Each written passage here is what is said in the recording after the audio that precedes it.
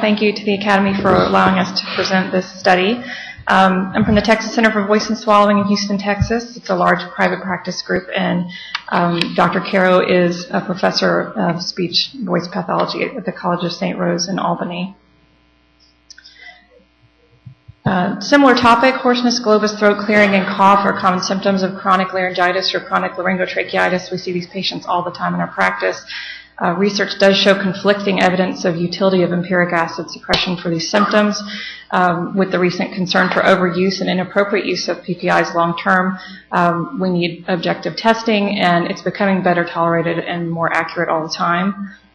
This is the patient we're talking about, the patient with chronic laryngitis with mild to moderate inflammation of the supraglottis, glottis, and subglottis. Some of the same things Dr. Friedman talked about. In the GI literature, symptom scores really do not predict the severity of esophageal GERD by pH probe or esophagoscopy. Our literature for chronic laryngitis symptom scores likewise do not seem to correlate with laryngopharyngeal reflux severity, nor did the signs of chronic laryngitis seem to correlate. And signs and symptoms of chronic laryngitis tend to improve within acid suppression groups and placebo groups. We know other etiologies do exist to contribute to laryngotracheitis. So the reason for this study is a very simple study. Simply report the incidence of pharyngeal reflux in a larger study of patients with chronic laryngitis using the Restech oral pharyngeal pH device that Dr. Friedman used. To determine if symptom severity score, reflux symptom score, or chief complaint could predict the presence of pharyngeal reflux, and to describe the diurnal pattern of the pharyngeal reflux in our event positive subjects. So this was a prospective analysis of 160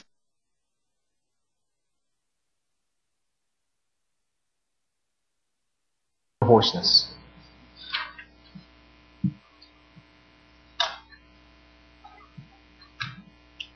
Good morning. Thank you to the Academy for allowing us to present this study. I'm from the Texas Center for Voice and Swallowing in Houston, Texas. It's a large private practice group, and Dr. Caro is a professor of speech voice pathology at the College of St. Rose in Albany. Similar topic, hoarseness, globus, throat clearing, and cough are common symptoms of chronic laryngitis or chronic laryngotracheitis. We see these patients all the time in our practice. Research does show conflicting evidence of utility of empiric acid suppression for these symptoms. With the recent concern for overuse and inappropriate use of PPIs long term, we need objective testing, and it's becoming better tolerated and more accurate all the time. This is the patient we're talking about, the patient with chronic laryngitis with mild to moderate inflammation of the supraglottis, glottis, and subglottis. Some of the same things Dr. Friedman talked about. In the GI literature, symptom scores really do not predict the severity of esophageal GERD by pH probe or esophagoscopy. Our literature for chronic laryngitis symptom scores likewise do not seem to correlate with laryngopharyngeal reflux severity, nor did the signs of chronic laryngitis seem to correlate. And signs and symptoms of chronic laryngitis tend to improve within acid suppression groups and placebo groups. We know other etiologies do exist to contribute to laryngotracheitis. So the reason for this study is a very simple study. Simply report the incidence of pharyngeal reflux in a larger study of patients with chronic laryngitis using the Restech oral pharyngeal pH device that Dr. Friedman used.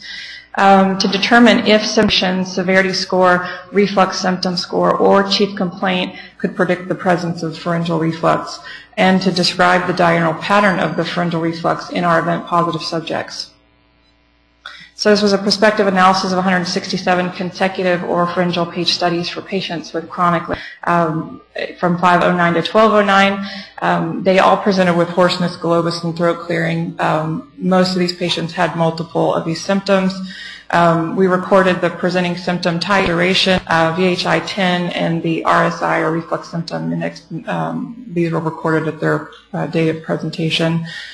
We excluded subjects for smoking, any PPI use during the study, symptom questionnaire, or incomplete pH study. And we used this oropharyngeal pH probe. The sensor was placed at the level of the soft palate. This is the device, which is basically a little wire with a little teardrop pH sensor. It's a very, very sensitive device and has been shown in other studies to pick up laryngopharyngeal reflux even when in the oropharynx. We analyzed the graphs by the data view program. We did have to exclude data for about 5 minutes during insertion and removal because you do get an artifactual drop in pH during insertion and during meals or acidic beverages. So those graphs were correlated with the patient's food diary. We recorded all events below baseline of pH 5.5 as abnormal, as also demonstrated in prior normative studies with this device, and recorded total supine events, total upright events, percentage of time below baseline, and total time below baseline. Event-positive pH tracings were defined as upright only, supine only, or combination. We used MANOVA to compare the dependent variables of our VHI-10, RSI, and duration of symptoms between the groups that had positive studies and the groups that had negative studies, and used a simple t-test to compare the time below baseline for upright versus supine refluxers. So this is an example of a normal study. There were a few spikes down, which were meals or beverages, but you can basically see the pH tracing is straight across between a pH of 7 and 7.5. And I'm sorry, those numbers didn't come out well on the slide. A nocturnal supine refluxer with basically a normal pH at other times other than the supine period. And this is a patient with combination reflux that had both daytime and nocturnal supine events. So the results that we found, 43% of our studies were normal with 0 events below pH 5.5. Again, these were not at all controversial. These were tracings that went straight across.